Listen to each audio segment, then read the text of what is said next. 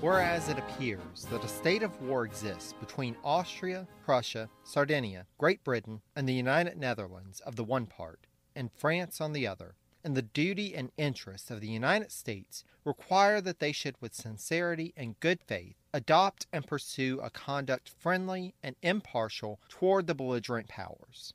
I have therefore thought fit by these presents to declare the disposition of the United States to observe the conduct aforesaid toward those powers respectively, and to exhort and warn the citizens of the United States carefully to avoid all acts and proceedings whatsoever which may in any manner tend to contravene such disposition.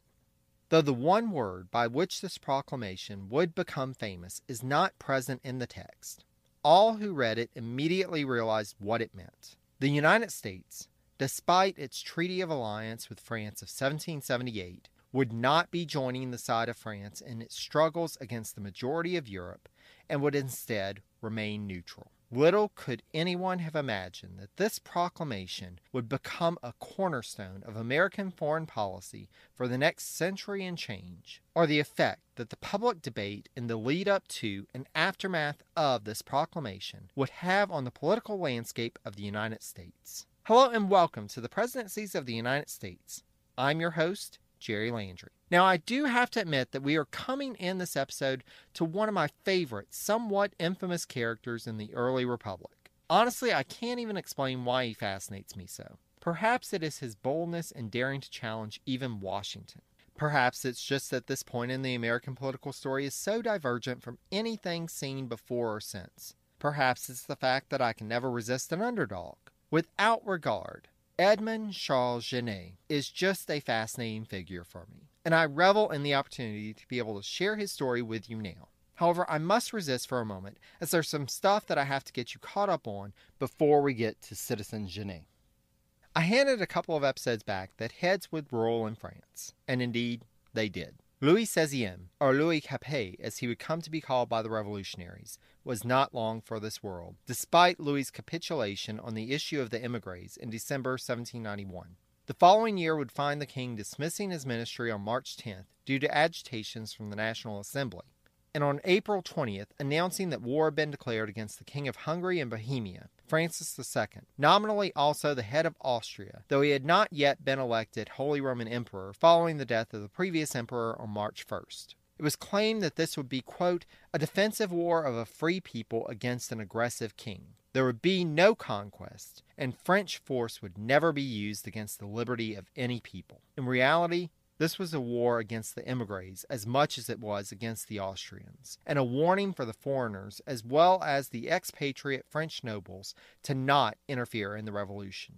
In the first battle, though, an invasion of Austrian-held Belgium on April 28th, not only were the French troops routed, but they turned on their general and killed him as they suspected him of treason. Things would only get worse from there, and with problems heaped upon problems, with the revolt in Saint-Domingue, economic shortages, and the lagging war effort, it's not surprising that scapegoats were sought out. Indeed, even before the French war effort began, one of the first leaders of the early days of the Revolution run out of office was Washington's protege, the Marquis de Lafayette. Lafayette had hitherto added legitimacy to the French Revolution in both the eyes of his American friends and French compatriots. But in his role as head of the National Guard, he attempted to convince the Guard to support the king, and thus was seen by radicals in the revolutionary government as being too much of a monarchist and not a true friend of the revolution. Thus, they sought his removal beginning in July 1791, after an incident in which he rode in with the National Guard to restore order when a crowd of around 10,000 radicals hung two accused spies at the Champ de Mars. After being countered with gunshots and thrown stones, the Guard opened fire and killed somewhere between a dozen and 50 crowd members. This was dubbed the Champ de Mars Massacre, and Lafayette was accused of being responsible for the murder of civilians. Lafayette would resign from his post in October, but would be recalled to service as commander of an army in December. However, after the disastrous first battle in April 1792, Lafayette began calling for peace and started attempting to counter the radical influence in the French government, even writing an open letter to the National Assembly on June 16th calling for the fall of the ministry that had gotten the country into this war. That summer would prove to be a decisive one for the King and Lafayette. I'm Ken Harbaugh, host of Burn the Boats from Evergreen Podcasts. I interview political leaders and influencers, folks like award-winning journalist Soledad O'Brien and conservative columnist Bill Kristol about the choices they confront when failure is not an option. I won't agree with everyone I talk to, but I respect anyone who believes in something enough to risk everything for it. Because history belongs to those willing to burn the boats. Episodes are out every other week wherever you get your podcasts. On July 25, 1792, the leader of the Allied army, the Duke of Brunswick, issued what would come to be known as the Brunswick Manifesto, warning the French populace that if any harm came to King Louis, then he would have no qualms about responding in kind to the civilian population and destroying Paris itself. What was meant to intimidate only infuriated. In the eyes of the radicals, this was incontrovertible proof that the king and queen were in league with the Austrians and Prussians. There was only one thing to be done.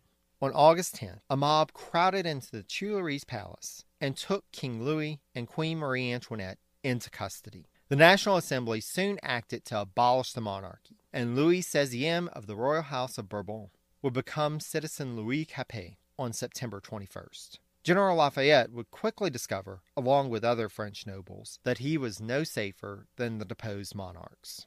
On August 14th, a warrant was issued for Lafayette's arrest. Rather than wait for the authorities to come, Lafayette took off towards the Austrian Netherlands. His aim was to ultimately secure passage to the United States, but he fell far short of that goal and ended up in Austrian custody.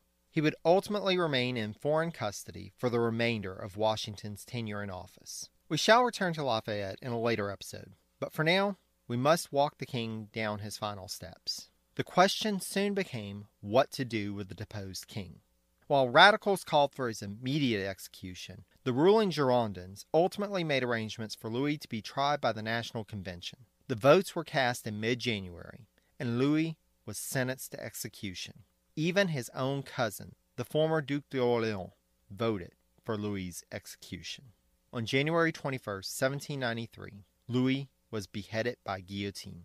The news of Louis's demise arrived in Philadelphia shortly after Washington's second inauguration, on March 17. This development would force Washington to begin to think about whether he would recognize this new republic and whether he would view this as a continuation of the previous government, thus retaining our prior alliance and obligations to France, or if it was to be viewed as a new nation in which all would be up to question. Certainly, the Secretary of State was all in favor of recognition of the French Republic and of seeing it as the next phase of the same nation. As he argued in a letter to the U.S. Minister to France, Gouverneur Morris, quote, "We surely cannot deny to any nation that right whereon our own government is founded, that every nation may govern itself according to whatever form it pleases. The will of the nation is the only thing essential to be regarded." The cabinet, including Hamilton, all agreed that the U.S. should pay more than was currently due on an installment of the debt from the Revolutionary War to the French Republic in order for that government to be able to provide relief to its people who were suffering from food shortages. It should be noted, however, that Hamilton did want to reduce the amount sent, but he was ultimately overruled. This work done and Congress having adjourned, Washington began the trip back to Mount Vernon, where he arrived on April 2nd. His deputies will remain in Philadelphia to oversee the government and let him know if there was cause for him to return to the capital early. He would be back on the road before the month was out. The primary reason for Washington's early return was a rumor that would ultimately be substantiated that, on February 1st, France had declared war on both the longtime American ally, the Netherlands, and the one-time enemy of the United States, Great Britain. Washington knew that, with war between Britain and France, otherwise known as the nation's two largest trading partners, there would be pressure put on the United States to take sides. Writing to Jefferson on April 12th of his planned return to Philadelphia, though, he made clear what his intended policy would be. Quote, "War having actually commenced between France and Great Britain, it behooves the government of this country to use every means in its power to prevent the citizens thereof from embroiling us with either of those powers by endeavoring to maintain a strict neutrality." Why was George Washington, the military hero of the American Revolution, seeking to not get embroiled in the fight? Well, a couple of reasons. First, From Washington's life as a whole, one can see that he was a firm believer that discretion is the better part of valor. One should try the way of peace and of pacifying all parties first, before seeking battle. When battle had to be joined, though, one should make sure that it was a battle that one could win. And he knew that the United States would not win in this battle. St. Clair's defeat was only a little over a year past, and thus still fresh in the minds of those in the government. Whatever military force the United States had at the time was no match for taking on European armies, and indeed was deemed more critical to securing the Old Northwest for settlement and development. Further, and take this with a grain of salt if you'd like, but one has to wonder if Washington felt that the political climate of the United States was such that it could not survive a war in which the choice was between Great Britain or France. As we've discussed previously, it was seen at home and abroad that the factions that were forming were more closely aligned with one nation or the other. What would become the Federalist Party saw greater value to our relationship with Great Britain, while Jefferson, and by extension his supporters, sought a greater alliance with France. It is not coincidental that the first Democratic-Republican Society, which was a new political club described by historian Ron Chernow as, quote, intended by its organizers to evoke the Sons of Liberty chapters from the Revolution, while apprehensive Federalists found them eerily reminiscent of the French Jacobin clubs, was established in Philadelphia in April 1793 following the news of the execution of Louis and the French declaration of war against Great Britain started filtering into the city. Washington could not logistically choose between Great Britain and France, even if he wanted to, without having Edmund Randolph's predictions the year prior of civil war coming into play. No, the only course that the nation could pursue for the good of national security and prosperity was neutrality. But then along came Genet. Now, yes, I realize this is the second episode in a row where a Frenchman has played a prominent role in our narrative, but it is the nature of the times. When they weren't designing capital cities, the French were trying to pull us into an international conflict. So who is this Edmond Charles Genet? Like L'Enfant, he grew up at Versailles with two of his four sisters serving as ladies-in-waiting to Queen Marie Antoinette. By the age of 15, he had mastered 6 languages and became a career diplomat who was known not only to the nobility, but also famous inventors such as James Watt and Joseph Priestley, as well as America's own Benjamin Franklin. He had served in diplomatic posts in Berlin, Vienna, and England before he headed to the court of Catherine the Great in Russia in 1791. Though he was described as a, quote, monarchist by temperament, the Genet who went to Catherine's court was becoming increasingly vocal about his support for the French Revolution. Though he was initially well received, by the tail end of 1792, Catherine had had her fill of the diplomat and of the revolution in general. On top of mocking Genet and other French officials in court, she expelled Genet from the country and ultimately broke off relations with the French government. As his faction of the revolutionary government, the Girondins, were in power, Genet would find himself heading not back to France after his expulsion from Russia, but rather across the Atlantic Ocean to the United States. The Provincial Executive Council issued orders on December 30th, 1792, to recall the current French minister, Jean-Baptiste Tournon, who had been appointed by the previous monarch-led government, and to replace him with Genet, who would be the first minister sent to the U.S. by the French Republic. The U.S. minister to France, Gouverneur Morris, dined with Genet at the end of December and reported back to Washington that, quote, he has, I think, more of genius than of ability, and you will see in him at the first blush the manner and look of an upstart. Due to the weather, Genet would not set sail until February 20th aboard the French frigate Embuscade, and would arrive on U.S. soil at Charleston, South Carolina on April 8th. Genet's arrival was heralded by the city, and he made his round among the city's upper echelons, be they pro-administration or anti-administration. From there, he made his way towards Philadelphia, being feted along the way.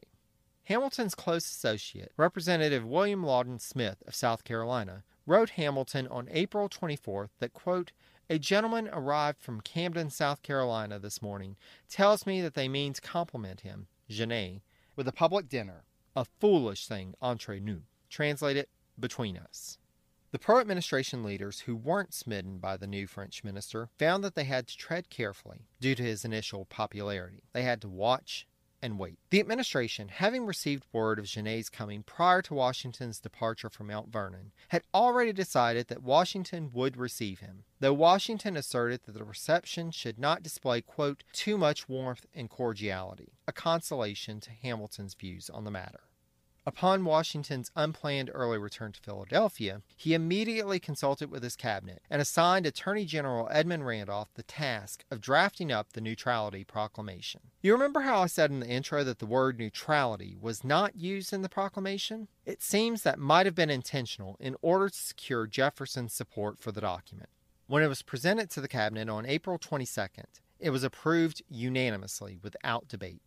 What caused the big hubbub in the cabinet, though, were other questions that Washington put to his cabinet as to whether Genet should be received, quote, absolutely or with qualification, and whether the treaties previously negotiated with France were still in effect. Basically, all these boiled down to one big question.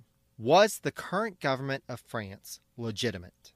Even Washington, in his series of questions, mentions the possibility of a, quote, future regent of France, as opposed to the revolutionary French government. As the Americans were well aware, the success of the French Republic was not guaranteed. The United States had experienced a hard enough time breaking away from a system of monarchy based an ocean away on another continent. While the optimism had been nearly unanimous as the first news of the revolution reached the U.S. back in 1789, the current state of things had some Americans questioning whether this revolution could succeed. One American, Thomas Rhett Smith, had written as early as the end of 1790 that, quote, there is very little resemblance between our revolution and that of the French, either in their effects or in the motives and principles. We did not say, as the French did, whatever is not right, and set about leveling all that had been raised. The French made an indiscriminate destruction of everything, good or evil. Little did they know what terrors lay ahead. However, there were other Americans who were more optimistic than ever before about the French Revolution, and Genet's arrival would only strengthen their revolutionary fervor. As far north as Boston, pro-French sentiment grew the closer Genet got to Philadelphia. A French frigate, La Concorde, arrived in Boston around the time that the Genet fever was sweeping the nation, and the crew aboard started, quote, denouncing leading Boston citizens as aristocrats, and the people seemed receptive to such talk, something that pro-administration leaders watched very carefully. As Genet drew closer, the Washington administration planned for his arrival. Washington had requested written opinions from his cabinet members about the questions remaining about the state of U.S.-French relations. Naturally, Jefferson responded that of course the previous treaties were still valid, and we should recognize Genet and the new government without question, while Hamilton, as expected, responded that no, the treaties were null and void and should be suspended until a stable French government was established. Secretary of War Henry Knox, rather than developing a written opinion of his own, just said ditto to Hamilton's and signed his name to Hamilton's opinion. The big question remaining was how Attorney General Edmund Randolph was going to respond. However, before he could, Hamilton developed a plan for enforcing the Neutrality Proclamation and gave it to Washington for his review. Surprise, surprise, Hamilton wanted to route all enforcement activities through the Treasury Department. Custom House officials would report violations through the chain of command up to Hamilton, who would then work with Randolph, quote, to secure indictments against the individual or individuals involved. Washington refused to make a decision before he heard Randolph's opinion on the remaining questions and consulted with him, though. So on May 3rd, Washington sent him a reminder that he was still waiting for his report. I'm sure he didn't use the word slacker in his turn in your paper note to Randolph, though I wouldn't be surprised if the caustic side of Washington was thinking something along those lines, especially as the situation was quickly escalating to force a decision. The day before, a French frigate, the Embuscade, that ship that dropped Genet off in Charleston, had sailed into Philadelphia harbor with 2 captured British ships in tow. Now, this was allowable under Article 17 of the Treaty of Amity and Commerce that had been signed in 1778 on the same day as the Treaty of Alliance. But again, the administration was torn on whether or not those treaties were still valid. The really tricky part of this whole affair was that one of the French vessels, the Grange, had been taken by the French within U.S. territorial waters. This was a clear challenge to American neutrality. Naturally, the British minister to the U.S., George Hammond, filed a formal complaint the same day with evidence that the Grange had been seized in U.S. waters, which Jefferson then brought to Washington on the 3rd. They managed to stall for time by asserting that they needed to get a response from French Minister Tournon, but they did assure Hammond that they did not take the situation lightly, as it was not just a threat to neutrality, but, even more importantly, a threat to American sovereignty. On May 6th, Washington had his answer from Randolph. Now, Randolph's opinion was basically the same as Jefferson's, but the difference was in the style. By this point, Jefferson and Hamilton, when making arguments within the cabinet, were not so much presenting evidence for consideration by Washington, but rather arguing against one another. Randolph's opinion, though, is noted for, quote, its mild, non-belligerent language, and presented, quote, a thoroughly dispassionate cabinet opinion. Randolph argued, citing Swiss legal expert Emir de Vattel, that, quote, treaties were concluded between nations, not individuals, and therefore not in themselves affected by a change in the government of one of the signatories, and thus Genet should be received without any reservations. Randolph did admit, quote, that the U.S. should, if possible, embark her happiness upon an association with no power on earth. But since such an independency is impracticable, France is the nation to which our affections tend, and from which we have the greatest expectations. Though not going into the details, he did admit that, quote, the president possesses the different views so amply, a sign that within the cabinet they were increasingly seeing the veneer of nonpartisanship that Washington had sought to develop for his image drop. But Randolph did not approach it from an antagonistic point of view. Rather, he maintained his clinical approach in his opinion. However, he did add a note on how he felt the situation related to American politics and what problems it may pose for the administration. Randolph wrote, quote, I own without reserve that I contemplate a danger of magnitude hovering over the U.S. from the ardor of some to transplant French politics as fresh fuel for our own parties. The very instant it shall be known that this government has, without the most palpable grounds, betrayed even a distinct inclination to sever us from France, no argument nor influence can oppose itself with success to this new hotbed of dissension. Basically, in this, Randolph was saying that once the Jeffersonians learned that Hamilton had urged to sever ties with the French Republic but still retain those with Britain, there would be political rancor like none of them had ever seen before. In this, Randolph would prove quite prescient. For now, though, it gave Washington an answer he could live with. Genet would be received without reservations. However, they would have to determine a workable plan for how to enforce neutrality. Washington and Randolph reviewed Hamilton's plan, and the two came up with an alternative. Instead of using customs officials to report issues, Randolph would send instructions to district attorneys for them to contact the customs officials to collect, quote, information of all infractions to neutrality that may come within their purview at the different ports. This made the Attorney General, rather than the Secretary of the Treasury, the conduit between the actors on the ground and the administration. In this, one can see Washington still attempting to balance the competing factions within his cabinet. Though Randolph was known to lean more towards Jefferson's position, Hamilton wouldn't object too much to the plan, and it would appease Jefferson's concerns. How long this balance could last, though, was anyone's guess. The question still remained, though, as to what should be done about the captured British ship, the Grange. British Minister Hammond sent a second demand for the Grange's release on May 8th, and Washington had Jefferson turn over all evidence on the case to Randolph for an opinion. Randolph quickly reached the conclusion that the Grange had in fact been in U.S. waters when the French captured it, which violated the neutrality proclamation that he had drafted. Thus, he sent his opinion on May 14th that the ship should be returned to the British, the crew released, and restitution made for any damage incurred. The cabinet agreed, and Jefferson was directed to draft a letter to Hammond to that effect. This would not end the Washington administration's headaches, though, not by a long shot. More news would come in from Charleston about French actions against the British, and then, on May 16th, the real fun would begin, as Edmund Charles Genet arrived in Philadelphia. This all must unfortunately wait until next time, in an episode that I'd like to call Don't Mess with Washington, the Fall of Edmund Charles Genet. Before we part ways, I did want to wish hearty congratulations to Melissa, who is the winner of our drawing for the $15 gift card to Powell's Books. Here's hoping that it brings you much joy as you continue your reading journey.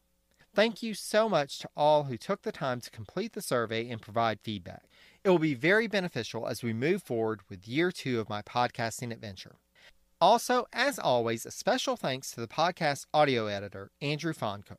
As we navigate the turbulent waters of the second Washington term, I know that we'll be in safe hands in terms of good audio, with him in charge of that aspect of production. If you, like me, could use Andrew's able audio editing expertise on your podcast or audio project, send him an email at andrew@foncook, that's PFANNKUCHE.com. As for me, if you have any questions, comments, or just want to say hi, there are many ways to get in touch with me. I'm available via email at presidenciespodcast, all one word, @gmail.com, on Facebook at facebook.com/presidencies, or on Twitter at presidencies89. Source information for this episode, which, as usual, is a mix of primary and secondary sources, can be found on the blog at presidencies.blueberry, that's BLUBRRY.com. I think that about wraps it up. Thanks so much, everyone, for listening, and take care, dear friends. Until next time.